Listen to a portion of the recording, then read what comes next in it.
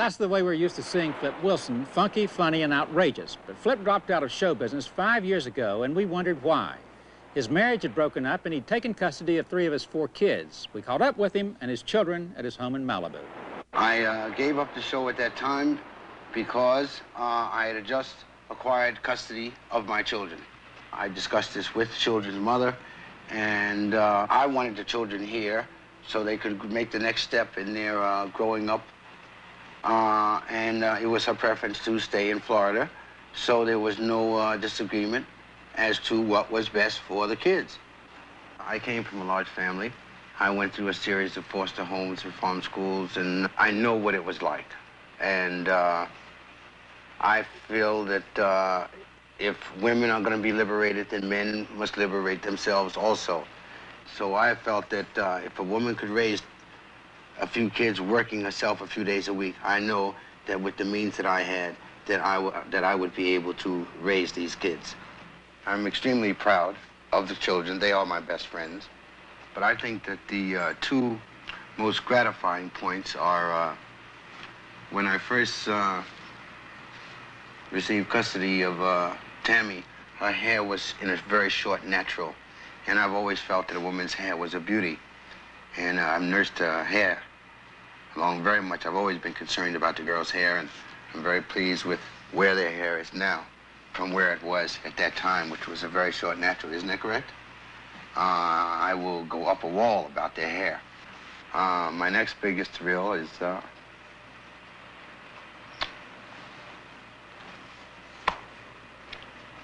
watching her mature, watching her become more feminine, watching her concern about watching her breasts grow, and watching her asking where's the bubble bath, and things like that.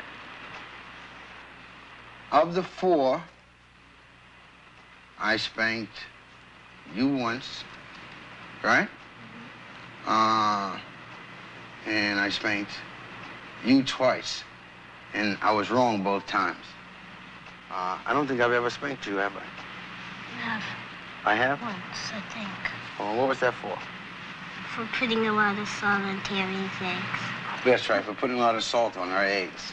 That's right, I forgot I spanked her. But let me tell you what happened. When I get ready to spank one, I have the others there to judge.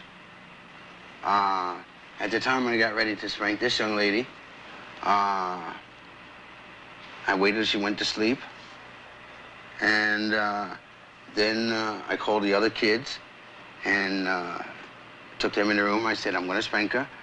And I woke her up and I told her that I'm going to spank you. And each time that I hit you with the belt, it was a little thin belt, strap, I want you to repeat this line. That I will not do that again. I forget what it was. I think you'd slam somebody's hand in the door or something. What was that? I don't remember. It was something, well, anyway. So, she said, okay, Daddy. So she pulled her pajamas down. So I hit her one time. She said the line, I won't do that anymore. So I hit her a second time. She said the line, won't do that anymore. So I hit her 3 times. She said the line, but she hadn't cried yet. So I'm wondering why isn't she crying?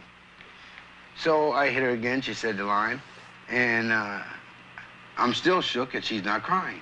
And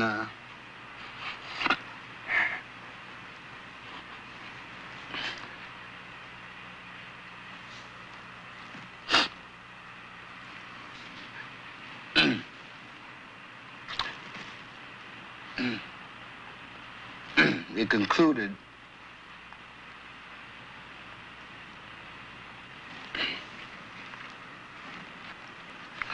with her saying, Daddy, Daddy, when is enough? And that was it. She never cried. I never spanked her again.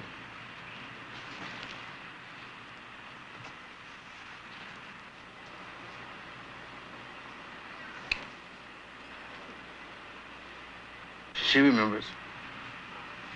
She remembers. You remember, don't you? I was so concerned with being a good parent that I might have pressed it more than I should have at the moment. And even in the case that I did, I made a mistake. I admitted it, but and I think the tears just might reflect the fact that I could just not believe that they were that good, and they are. Coming up next, a 2020 look at the chance of nuclear terrorism in this country. And in some who've raised the possibilities.